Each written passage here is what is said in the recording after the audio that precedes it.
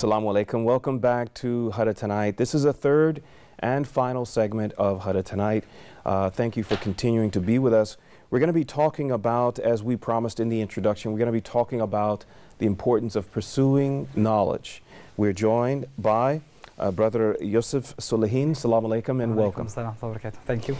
Also, we're joined by Brother Lukman Hakim. Assalamu alaikum and welcome to Huda Tonight. Wa alaikum assalam wa rahmatullah. Thank you for having me. All right. I was telling you before we started that I had been covering some of in the news segment tonight coming out of Indonesia, and the good news is that all the people who died in that plane crash, all 54 of them have been, their remains have been recovered. So, alhamdulillah. Alhamdulillah. Let's start our talk about pursuing knowledge. Yeah. Why is it so important for us to do this? Is there a specific, are Muslims, do we have a unique calling or order from Allah subhanahu wa ta'ala to pursue knowledge? And if so, can you talk about it? Of course, Bismillah. We all know the hadith of the Prophet that seeking knowledge is compulsion upon each Muslim and Muslimah, right? But why is that? Why is that important? It's compulsion, it's wajib, it's fard upon Muslim and Muslimah. And if we look at the wisdom behind creating the whole universe, I'm not saying the wisdom or the purpose of life for human beings, we know that. But if we look at the last verse and last ayah of Surah Al-Talaq, Allah subhanahu wa ta'ala says, Allahu alladhi khalaqa sab'a samawatin wa min al-ardi mithlahunna yatanazzalu al-amru baynahunna lita'lamu anna Allah ala kulli shay'in qadir. So Allah subhanahu wa ta'ala has created 7 earths and 7 skies and what in between them, so you know that Allah is subhanahu wa ta'ala, and Allah ala kulli shay'in qadir. He's able to do anything. وَأَنَّ اللَّهَ قَدْ أَحَاطَ بِكُلِّ شَيْءٍ, and Allah subhanahu wa ta'ala has contained the knowledge of everything. The thing is, the more we learn about al-wahy, we know al-wahy. And when we speak about al-wahy or revelation, we have two types of al-wahy. Al-wahy al-mastur, wahy al-manzur. Al-wahy al-manzur is the seen wahy, the seen revelation, which is the universe. The written wahy, which is Quran and Sunnah. The more we learn about wahy, the more we get to know Allah subhanahu wa ta'ala better, right? And when we know Allah subhanahu wa ta'ala better, we know how great He is, we love Allah subhanahu wa ta'ala better, so we worship Him better. And that's why every time in Islam, in Quran, in Sunnah, Allah subhanahu wa ta'ala and His Prophet, peace be upon him, they confirm that the scholar, who is a scholar and worshipper, is better than a worshipper only. You know, يَرْفَعِ اللَّهُ الَّذِينَ آمَنُوا مِنْكُمْ وَالَّذِينَ أُوتُوا الْعِلْمَ دَرَجَاتٍ. So Allah subhanahu wa ta'ala gives higher ranks to those who believed and those who have knowledge. And the Prophet, peace be upon him, would say, فَضْلُ الْعَالِمِ عَلَى الْعَابِدِ, the preference of the scholar between the scholar and the worshipper, that the scholar is like a huge star, and the worshipper only is just something not that huge, you know. So that's the importance, that the knowledge is the way to know Allah subhanahu wa ta'ala. And we have this simple rule in Islam: Allah subhanahu wa ta'ala is never worshipped by ignorance. You cannot worship Allah subhanahu wa ta'ala by ignorance. And the point is that Islamic faith is rational. Right. It doesn't require you to blindly believe something, to follow a tradition that you've been taught or grew up in, but to evaluate your own self, to learn and explore history and knowledge and creation, to come to your own conclusion. Right. And that's why some people would say, you know, you're only Muslim because you're born Muslim. I would say, yes, I was born Muslim, but when I became to the age of majority or reasoning, I chose Islam. And that's why lots of people, they abandon the religion. And lots of people grow up in Christianity or Judaism or whatsoever, or in atheism, and they find out this is not the true religion. And we have this conclusion in Islam, it's a very basic rule. There is no two truth in anything. And there is one complete, comprehensive, true religion, and we know, alhamdulillah, it's Islam. So if yes, we are born Muslims, many people are born Muslims, but they are required when they grow up to use the reasoning to accept Islam and embrace it by their hearts, by their reasoning and rational. And that's why it's, you know. I don't know if you heard the end of the last segment 2. No, unfortunately I was talking a little bit about my walk to Islam. Yeah. And this is, I think, a perfect segue or connection between that subject and this subject. It was because of my pursuit of knowledge that I eventually found my way to Islam. Yeah. So this is something that the rationality of Islam is very compelling. And so what about, Brother Lukman?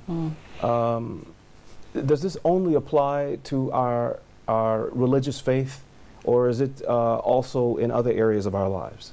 The order, the obligation to pursue knowledge? Okay. First of all, I would like to comment, as you said, that actually we Muslim, we are obligated to seek knowledge, and also we are not obligated to have faith blindly. It is useless in Islam. In fact, if I can quote Quranic verses, Allah subhanahu wa ta'ala said, فَعْلَمْ أَنَّهُ لَا إِلَهَ إِلَّا اللَّهِ. فَعْلَمْ, you should have knowledge first, and then أَنَّهُ لَا إِلَهَ إِلَّا اللَّهِ, and then testify that there is no one, there is no God but Allah. So if you recognize that Allah is your Lord, you have to know Him first, who is your Lord, who created this universe. To have knowledge first, it is important than to have faith blindly. So in Islam, we should have knowledge first before having faith. So it's different from another religion. If we for instance, in Christianity, they have the concept of Trinity, and it's so difficult to understand. And some scholar of Christianity said, the more you don't understand, the more you have faith. So it's nonsense in Islam. Yeah. And Islam, every Muslim, we should understand the concept of God. God, that there is no one has right to be worshipped except Him. So this is, the beautiful thing about our religion. Our religion is the religion of reason. So we can question anything in Islam. There is no any Islamic teaching, Islamic doctrine that we should accept them blindly. We can question everything in Islam.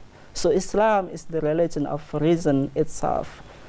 So, coming to your question, whether it is only religious knowledge or scholar knowledge, actually, if we are going back to what the Prophet said, "Talabul ilmi faridatun ala kulli Muslim," seeking knowledge is obligation on every Muslim. The Prophet doesn't specify whether it is religious knowledge or scholar knowledge. But we as Muslim, at least we have to study our religion.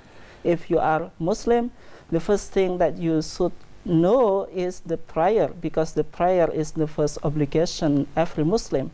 And then if you have wealth, you study about the zakat.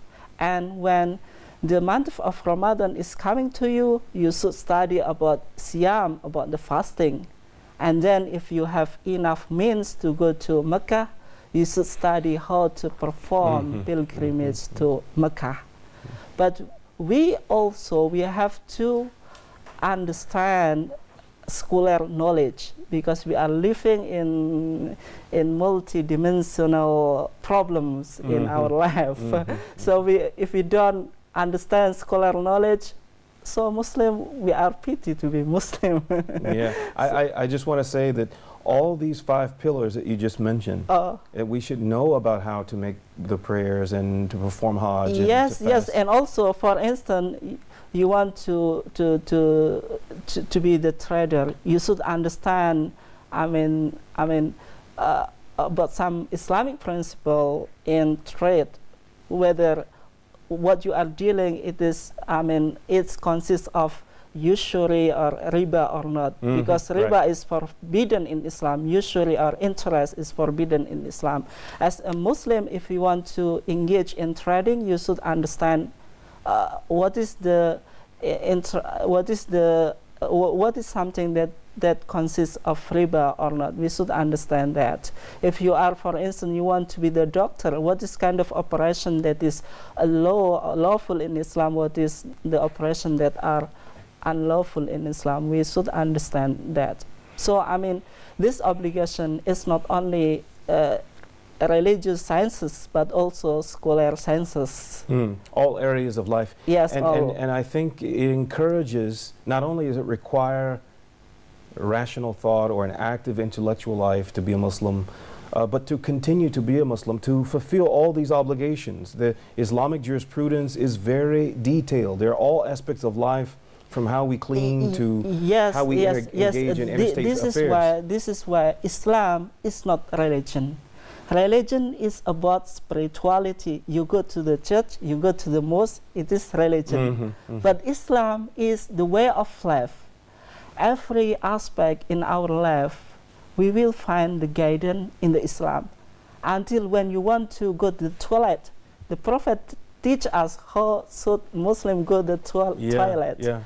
Everything in our life, we can find guidance in Islam. This way, Islam is not only religion, but Islam is the way of life. Way of life. Brother Yusuf, I think this is also why it helps us to understand why we have such a rich scientific heritage in Islamic history. Yes. If we look closely, there was a very nice lecture by engineer Fadl Sulaiman, if anybody wants to check it on YouTube. He was saying that Arabs were ignorant, and what made Arabs so boosted in knowledge and very enthusiastic in discovering science and everything was Islam.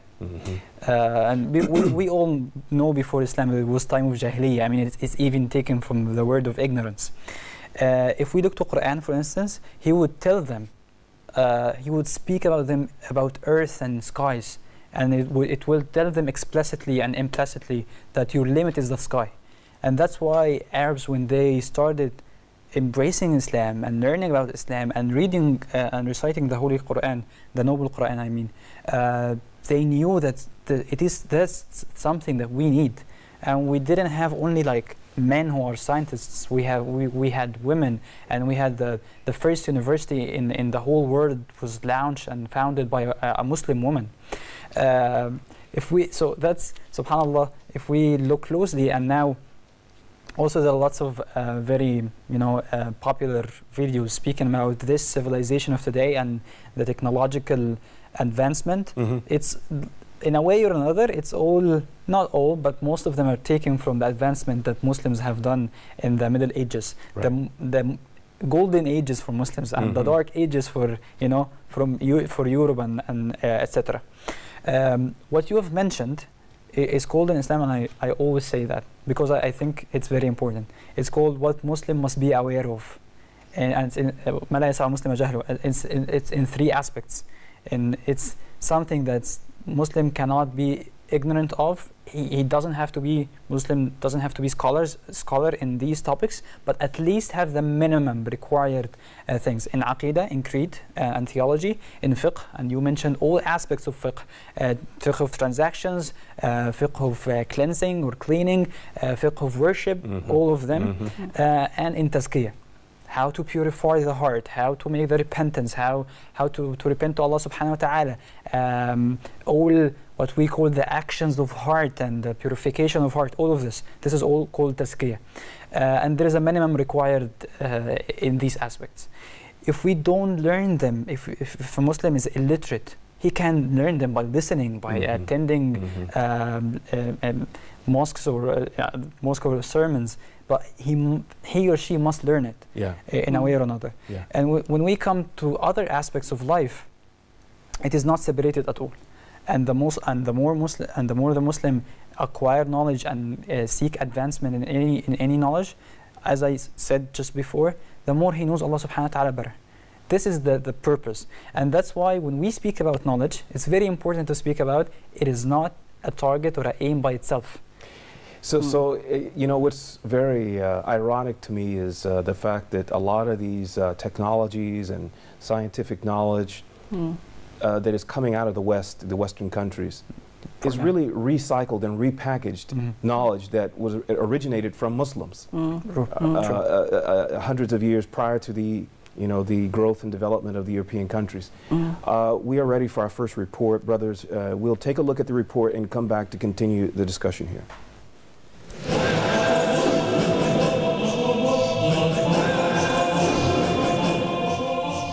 Okay, so the stages of learning knowledge, okay? The first one was silence. You have to be silent to actually process and learn the knowledge. Number two is listening. Listening is very, very important, meaning that you listen attentively. Yeah, you listen attentively.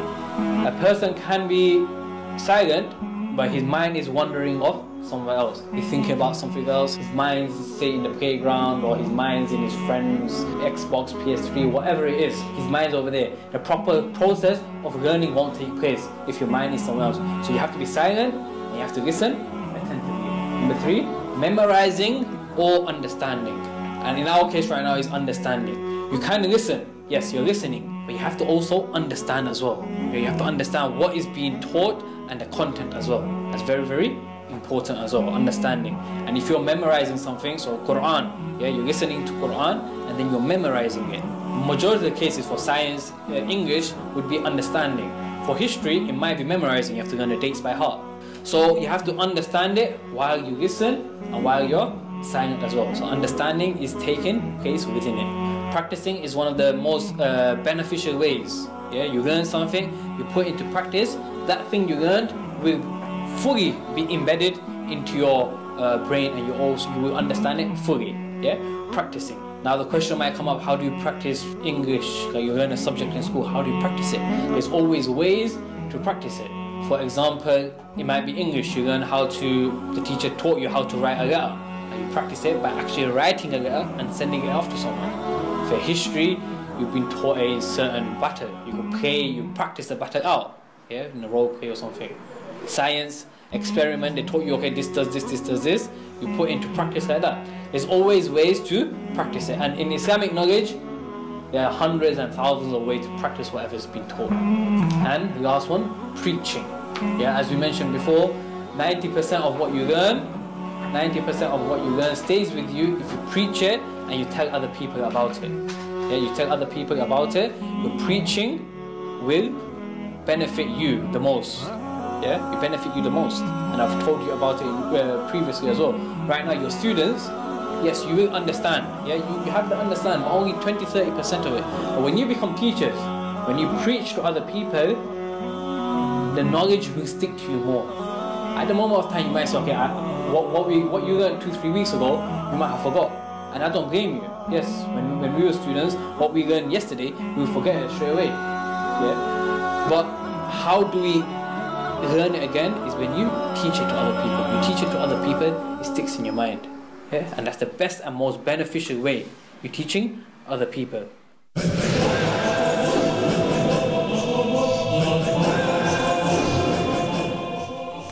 Assalamu alaikum. Welcome back to the third and final segment of Huda Tonight. We will continue our discussion on the importance of seeking knowledge. We hope you appreciated the short report helping us. And he had some very good points helping us to maximize the knowledge acquiring process, being silent, listening and understanding what's being presented. Sure. Before this, we were just talking about all the rich history, the Islamic history, and how Muslims generated so much that really not only influenced but was exported to the powers that be now, the European powers, before they wrote. In fact, this knowledge, these technologies helped the European countries come out of the Dark Ages. It was the opposite. The developed we can't blame them. We would say this is the right thing to do for them. They did the right thing. Whose fault is it? It is our fault that we unfortunately, Muslims at some point it was the the decline. So it's not anybody's fault if they learn from other civilization and they apply and they import knowledge. This is totally, and even Muslims, they had the countries open for anybody to go and learn. Anybody from Europe, and at some point, all people from all over the world now, we learn in English. If you want to really learn something, you learn it in English because it's the language that controls the knowledge of the world, most of it. At some point, anybody who wanted to learn anything, they will learn Arabic and then learn that branch of knowledge in Arabic. It's kind of domination. And we're not speaking about domination. When we Muslims speak about domination, we're not saying it's domination. We say because alhamdulillah, Allah subhanahu wa ta'ala granted us the method, the only true method to apply justice and truth on earth. That's why we have this istikhlaf, that we are successors of Allah on earth.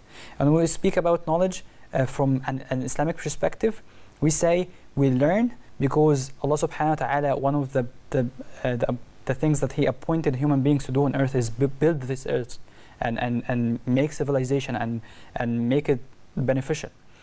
But on other hands, in materialistic or non-Muslim approach or non-Islamic approach, it will be just, it is a humane or a human being distinct to build civilizations and learn about things.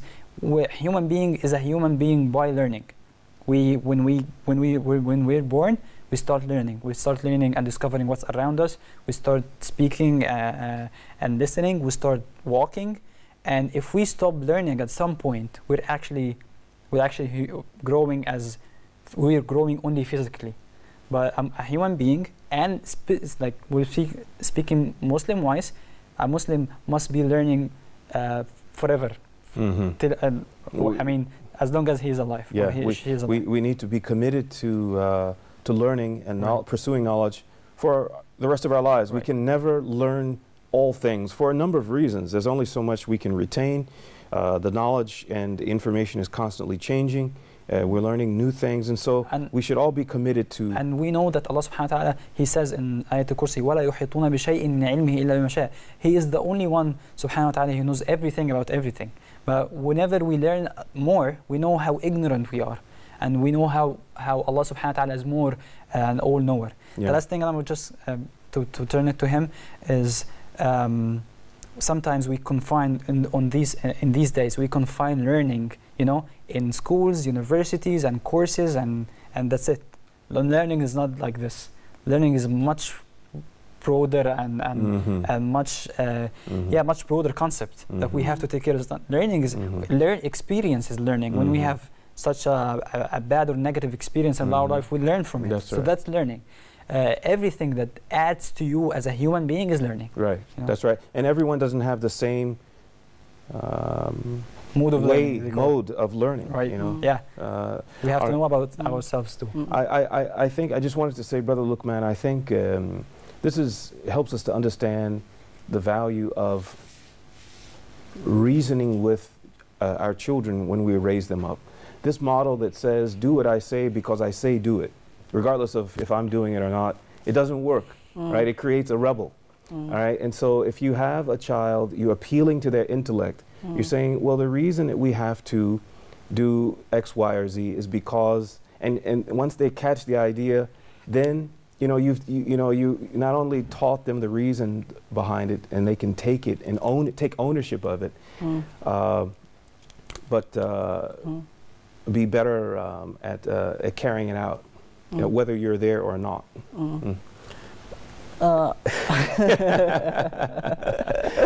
I think what I'm just saying is that we have a part of our Islamic ways in raising our children is a part of the rationality of Islam, right? The Islamic way of raising children is with mercy and tenderness, not with a stick and say, do whatever I say because I will hit you if you don't. Yes. That's not the Islamic way. Yes. Yeah. It's to appeal to the intellect. Yes. Okay. But I would like to comment how the Islam came as scientific revolution. So if you look at in the time of the Prophet, before coming of Islam into Arabia Peninsula, we have the term the time of ignorance, why we call them the time of ignorance, because the people didn't pay attention to the knowledge. Although the Arab people in the time, they were very eloquent in the rhetoric science, and also in the rhetoric science, and also in the poetry. They were very famous in this field, but Islam came to them, and the Gabriel came to the Prophet Muhammad and gave him the revelation that is the Quran. The Quran is, the sort of scientific book that coming to the Arab people before in Arab Peninsula. The Quran is very great, because Al-Quran, the first time Al-Quran came to challenge their ability in poetry and also in rhetoric. The Quran said, if you can produce something like the Quran, you can produce it, but they didn't able to do that. So it is scientific revolution that Islam came to the Arab people.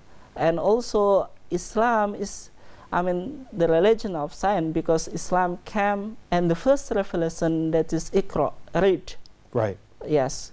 It's very unique, because although the Prophet is illiterate, the Prophet, he could not read and write, but Allah gave him the Quran, that is the book, that is sources of any knowledge.